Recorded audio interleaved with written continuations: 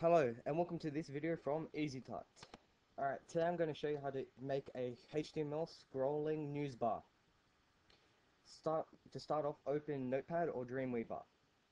All you have to do now is go into the code view of Dreamweaver or split view and open up where you want your text to be. So I want mine to be in this table, so I'll type in what I want. Scrolling news. And now this news, I want it to go from one end and scroll to the other side. All you have to do is type in a left arrow, then type in marquee, then you click a right arrow.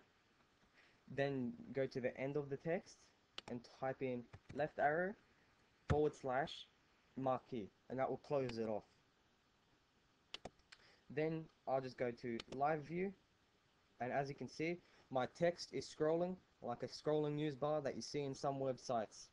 It is as simple as that. I'll put in the code in the description for those of you who can't see it. Okay, now I'll also show you bouncing news text. So it bounces from one side and bounces back to the other. This is simple. All you have to do is go to where you put in the marquee text.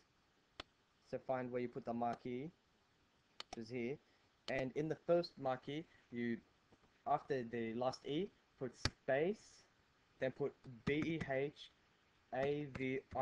for behavior, then click equals, double quote, and then click alternate, then thing again, and close it off with, it's already closed, so that's good.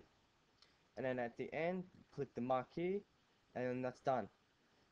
In the live view, and as you can see, my text is scrolling from right to left, and when it hits the left side, it should bounce off and go back to the right side again. And when it hits the right side, it should bounce back to go to the left. Thank you for watching my video on how to make a scrolling and bouncing news bar in HTML and Dreamweaver. And thank you for watching this video, and hope you watch my next ones.